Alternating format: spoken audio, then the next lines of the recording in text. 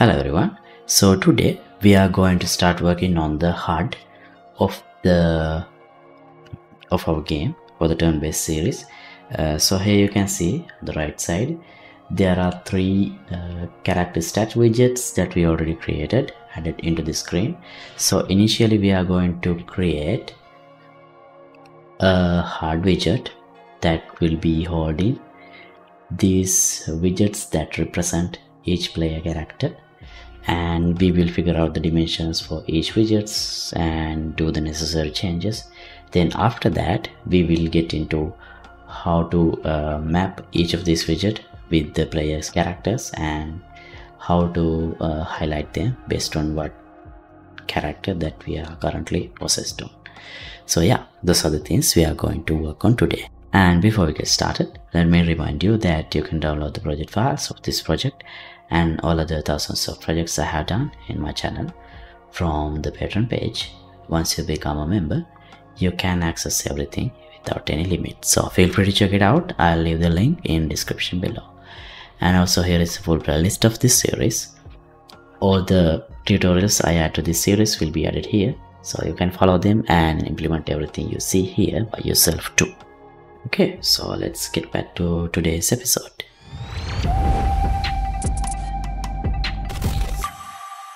Okay, so this is what we have worked on so far. We have this, and we can switch between our characters, and also we can switch the targets as well, like this. So yeah, now we started working on this widget to represent the character in the HUD. Now we are going to start working on integrating this into the HUD. So we independently developed this widget, but we didn't add it into anywhere in the HUD yet. Okay, so first of all, I'm gonna enable common UI because I would need it later on. It's already enabled here. Okay, nice. So let's create a widget. User interface, widget blueprint. I'll use type common activatable widget, and let's call it WBP match HUD.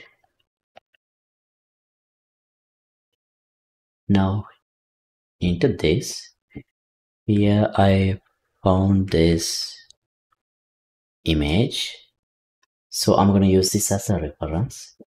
So therefore we put that here, right?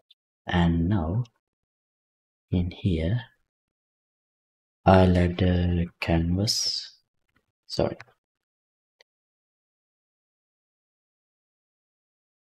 I'll add a canvas panel, and then I'll add this image.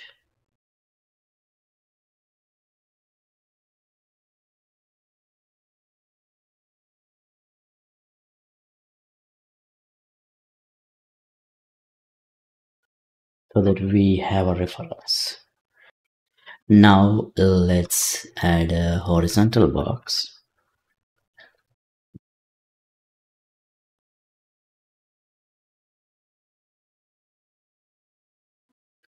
Let's rename this image.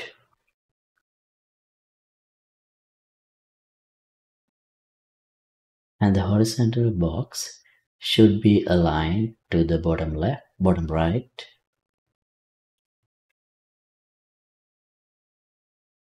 And as for the size, I'm not sure, maybe -20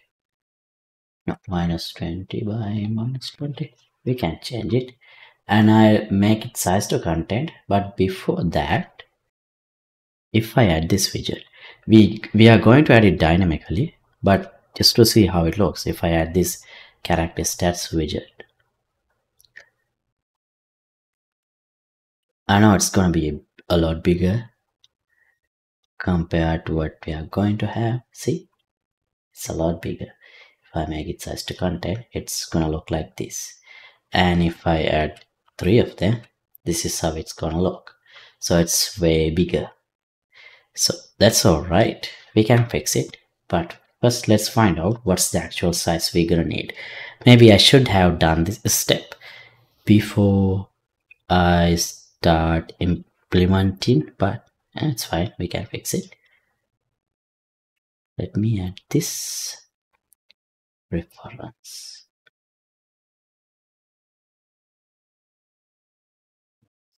Now I'll add, now let's resize this, maybe 500. Yeah, I think that size is good. You can't see what's behind. I think this size works. It should come a little downward, but it's fine. We don't need to have it 100%, just roughly around the same size should be fine. So 200 works. And as for padding, maybe to the right. Yeah, I think this size would work. Now that means we need to resize this. So here we have a size box. It wouldn't work right away, don't worry. 200 by 200. So it's all going to be a bit of a problem, but that's fine. Let's fix it.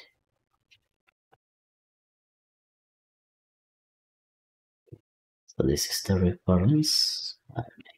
So 200 by 200. Now this is the foreground.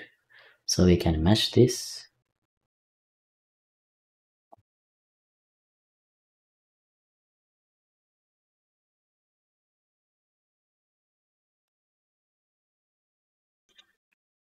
$100 works. Right, now for the head.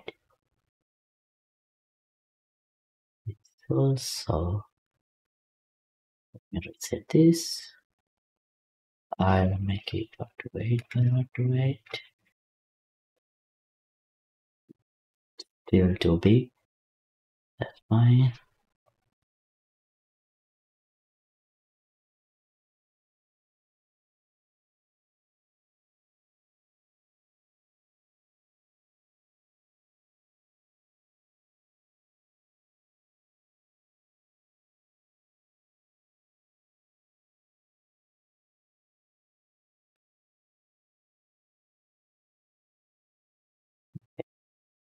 Now the numbers. Well, just like this, you have to readjust the scale. Here I had to adjust the padding and the font size and the outline size as well. Now we have all the bars and the image, and all the remaining is these numbers. Right, so I adjusted the text as well. Now we can fully hide this. Hide it. Now here is our widget component. Now let's go back here. Instead of these, now I'll add the match HUD. Sorry, character stats.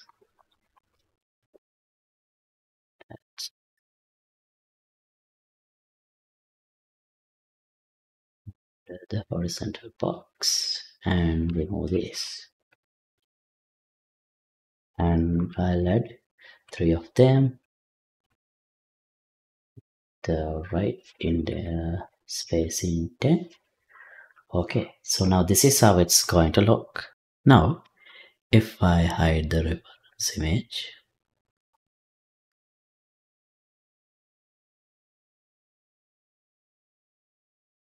this is how it looks.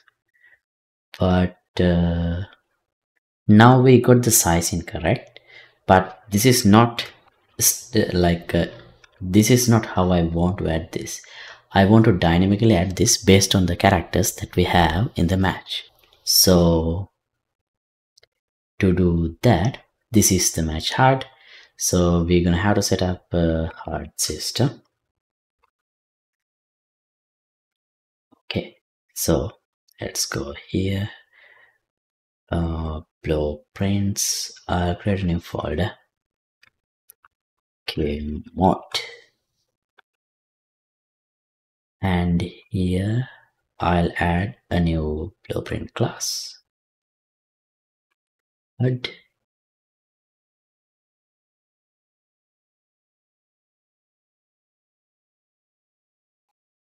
I'll call it HUD Turn Based. Right, now here let's add another user interface, another common activatable widget. Oh, common user widget also fine. WVP base layout, and here I'll add a widget stack.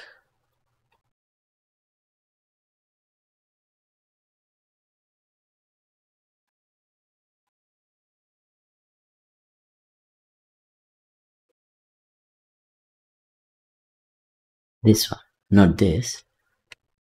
Common activatable widget stack. I'll call it this stack. Okay, so for now we don't need to add anything here. Now let's go back here to the HUD we created. Now here in the begin play, let's create widget, and here I'll choose the base layout, and I'll add to viewport. So now we are going to add all other widgets into this. Now this is base layout.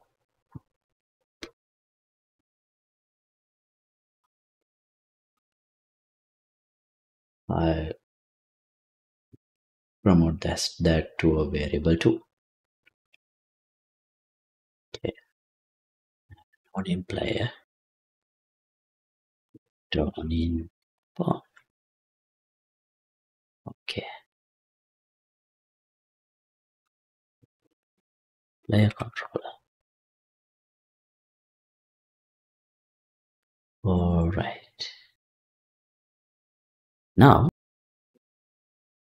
Now into this base layout, we need to push this match HUD widget. For that we gonna need a function. So let's go here, push widget at the base stack, push widget, and here we need to pass the widget class, and let's return in case we need a return value.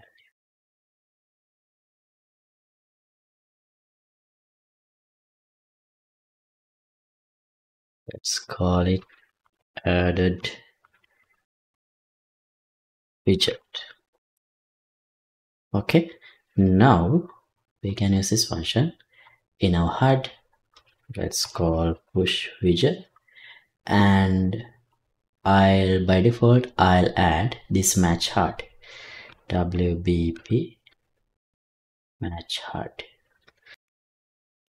Right now I have no need to keep this as a variable, so I'll set this HUD turn based. We don't have a game mode here, but still it's working fine. Yeah, so let's create a new game mode.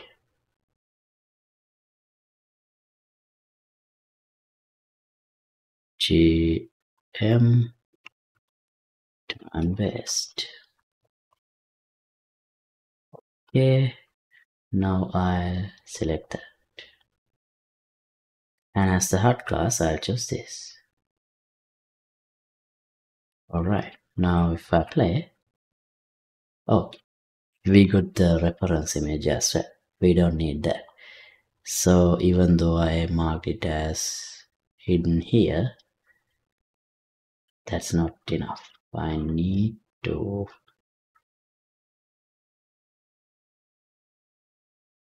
hidden.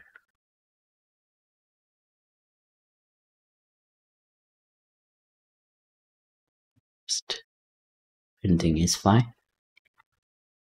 Yeah, see, now we have the game, and by default we have these 3 widgets, but as I said, we have 3 different characters, so we are going to customize the way that we are going to add those widgets as well. But I will do that in the next episode. So thanks for watching. As always, updated project files will be available for download here in the Patreon page. Link would be in description below, and let me know if you have any questions in the comments. See you in the next episode. Goodbye.